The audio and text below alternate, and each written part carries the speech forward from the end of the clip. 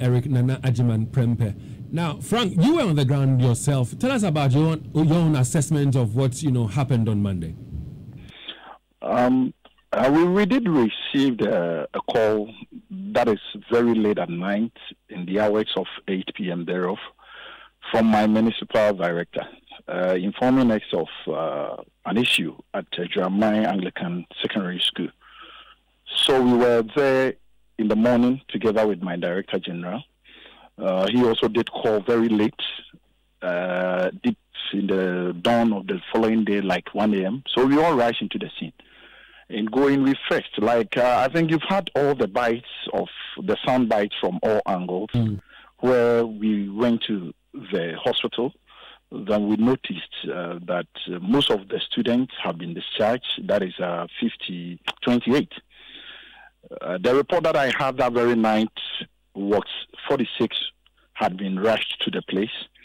And looking at it, we were all praying that something extreme or bad wouldn't happen.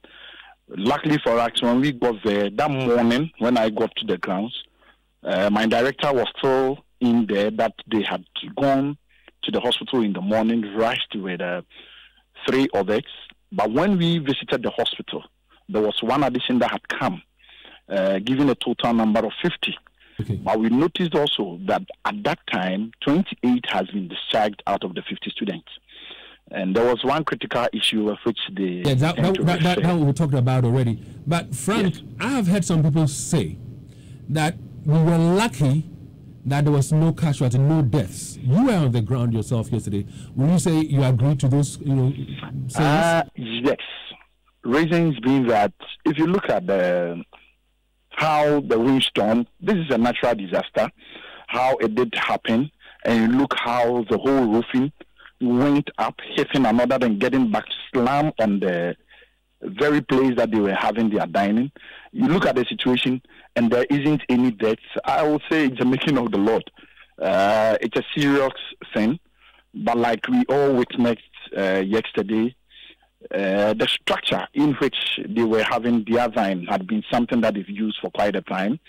And we put our heads together, then we talked of a move where my Director General, together with the Municipal Assembly, then the education, they are putting their hands together. Then we see how on the immediate term we are looking at. Before we even get there, Frank, before we get there, where they cook and where these people used to eat, is it befitting for humans to cook there and then eat there? And if it's not, how come we have not been able to fix the problem up until this damage, this collapse took place? David, you do agree with me that all problems cannot be fixed at a time. And looking at how the structure is, it's the floor is a concrete. They've given out the blocks and they've erected wood. It's something that they've gone on, but all cannot be done at a time. In getting even to the school, we got to know that there is a project which is completed yet to be commissioned. So I could tell you from one stage to the other, but all cannot be done at a go. But currently, now that there's a problem, we want to go in there and do something about it. Come again? Now that it has collapsed, now that it's a problem, we cannot do everything at the same time. But now that there's a problem, we now want to go and do some temporary and some permanent fixing of the problem. If God had not been on our side and somebody had died, but if somebody had died, yes, they would have been singing a different song altogether. And glory be to God that no life was lost in there. What is important immediately on this term is to make sure that they go on with their normal activity, then the student will be able to learn. Get a place that they can go on and have their dining. In the medium term, it's what we are looking at and moving a step further to make sure that a proper thing is being, a structure being put up. So your boss talks about a temporary and then a permanent, structure that will be done.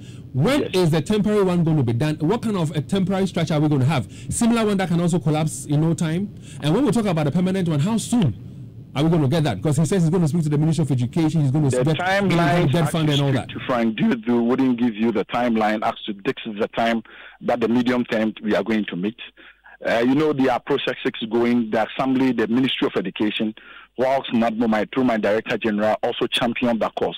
The immediate term that we are referring to act, we can't just leave them. They can't just sit under a tree and eat. And neither can they cook jigs on a bare place and do that. So we are still going to put on a temporary structure, which we are going to foresee that these, should there be any rainstorm, it's not going to bring the same chaos. Through that, they can go on with their normal activity. Then we look at a proper structure. How sure are we that when we put up this temporary structure, because this one was supposed to be temporary and has lived so long, 20 years and beyond. So how sure are we that if we put up a temporary structure, if the structure had been there 20 years and beyond, then it would have worn off for a very long time. Exactly, because we're told by a former teacher of the place that it was overused. My question, Frank, is this. How sure are we that if we put up a temporary structure right now, it won't become a permanent thing? You need a permanent, proper one. How sure are we that this will be temporary and temporary it will remain? And then a new one will be constructed? Dave, interestingly, you are asking how sure we are. And that is what I tell you, that we are working on that. And in moving, it's something that you go down there, management and things, they could speak to it for you to know.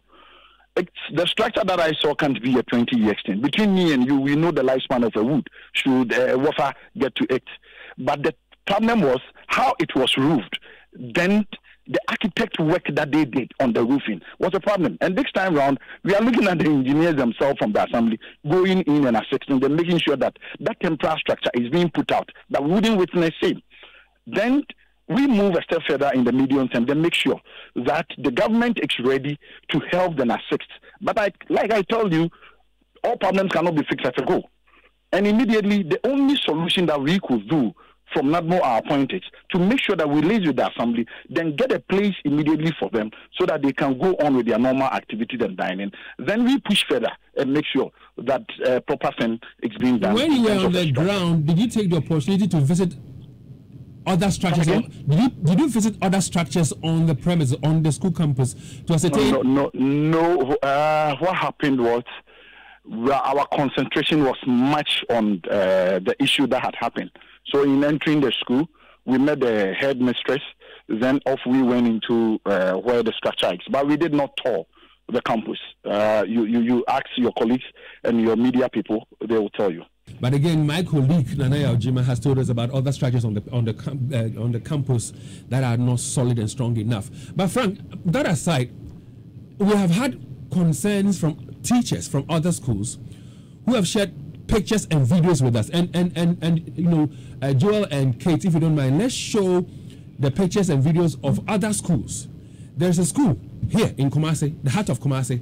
When it rains, their dining hall floods. And in the video that we're showing on Facebook right now, the students have brooms and they are